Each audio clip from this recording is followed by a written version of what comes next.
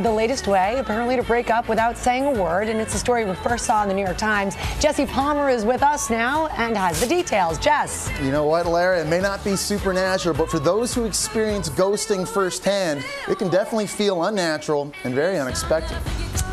Something suddenly came up.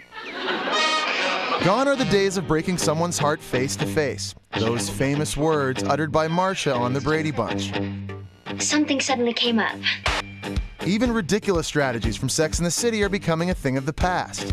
Berger broke up with me on a Post-it. Now breaking up has become even more haunting, with ghosting on the rise.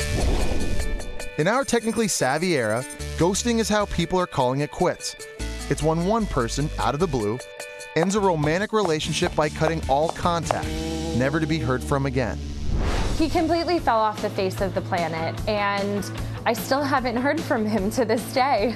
26-year-old Justine Bilo says she's a victim of ghosting. We dated for about 8 months, and I decided to invite him to my friend's wedding. I texted him several times before the wedding, and I just never heard back from him. Leaving Justine without a date for her friend's wedding. It was so awkward to sit there at the table with his name tag next to mine in an empty chair.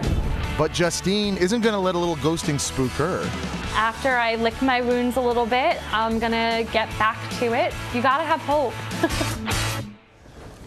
And speaking of breaking up, there's even an app for that now. The app is called Binder, and it will send a text or voicemail to your partner calling things off. That actually exists. Further proof that people don't know how to communicate anymore. Agreed. Well, listen to this. We actually conducted a poll about ghosting and that trend, and we asked the question, have you ever ghosted someone that you were dating? We found that only 25% of people said they had. 75% said they did not.